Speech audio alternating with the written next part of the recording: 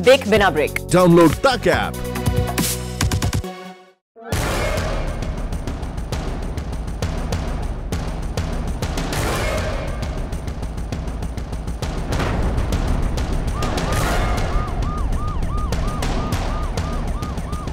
Missiles are big, powerful, accurate, lethal and fast.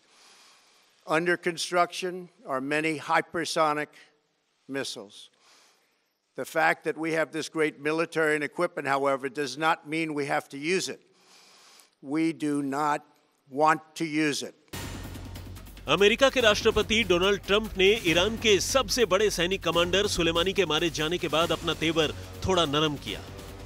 फिर अपने boss की लाइन को सही साबित करने आए अमेरिका के विदेश मंत्री माइक पोम्पियो। गजब की शांति की परिभाषा दे रहा है अमेरिका। एक तरफ ईरान और इराक मानो युद्ध के मैदान में बने हुए हैं, लेकिन अमेरिका कह रहा है कि वो शांति की पैरोकारी कर रहा है और उस अमन की तलाश में ही उसने सुलेमानी को मार गिराया।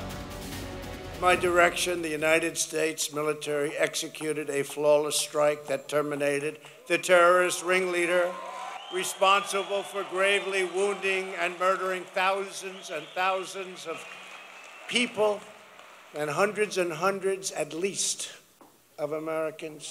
Qasem Soleimani has been killed. America जिसे आतंकवादी कह रहा है, ईरान ने उस कासिम सुलेमानी को अपना सबसे बड़ा हीरो माना। सुलेमानी की अंतिम यात्रा में उमड़ी लाखों की ये भीड़ बताने के लिए काफी थी कि कैसे उसके लिए ईरानियों की आंखों से बहते आंसू तेजाब में बदल रहे हैं। خانواده‌های سربازان آمریکایی در غرب آسیا که شاهد ذلت آمریکا در نبردهای سوریه، عراق و لبنان و افغانستان و یمن و فلسطین بودند، در انتظار مرگ فرزندانشان روزهایشان را سپری خواهند کرد.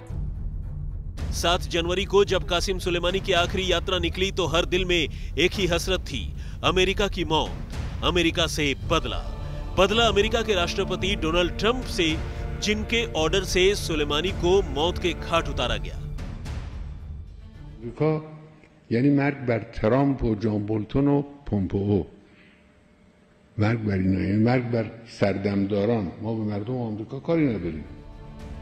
दरअसल पिछले साल गर्मियों में ही ईरान और अमेरिका के बीच तनातनी युद्ध के खतरनाक मोड़ पर पहुंच गई थी। अमेरिका ने तब आरोप लगाया था कि ईरान ने ओमान की खाड़ी में खड़े उसके टैंकरों को मार गिराया था। अमेरिका को लगता था कि इन सारी कारस्तानियों के पीछे कासिम सुलेमानी है, लेकिन सुलेमानी को अमेरिका ने मार गिराया तो बदले की ब्लूप्रिंट लेकर ईरान खड़ा हो गया। ईरान ने अमेरिका के सभी सेनाओं को आतंकी घोषित कर दिया है, यानी अब ईरान अपने क्षेत्र के आसपास मौजूद अमेरिकी सेना पर कार्रवाई कर सकता है, जिसकी झलक रविवार की रात दिखी। ईरानी संसद ने प्रस्ताव पास किया है कि पश्चिम एशिया में अमेरिकी सेना की किसी भी तरह की मदद को आतंकवाद का सहयोग करार दिया जाएगा। इस मदद में खुफिया, तकनीकी और वित्तीय मदद को शामिल किया गया है। आशंका इस बात की भी जताई जा रही है कि ईरान इस काम में हिजबुल्लाह और हुती विद्रोहियों जैसे उन गुटों का इस्तेमाल कर सकता है जिन्हें सुलेमानी ने तैयार किया और आर्थिक मदद दी।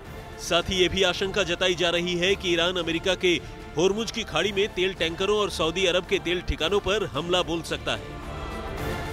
अमेरिका और ईरान के बीच का झगड़ा खाड़ी युद्ध के 17 साल पुराने अमेरिका इराक युद्ध की याद दिला रहा है, जब इराक के सबसे कद्दावर और ताकतवर नेता सद्दाम हुसैन का तख्त उछाला गया था और फिर मिली थी फांसी।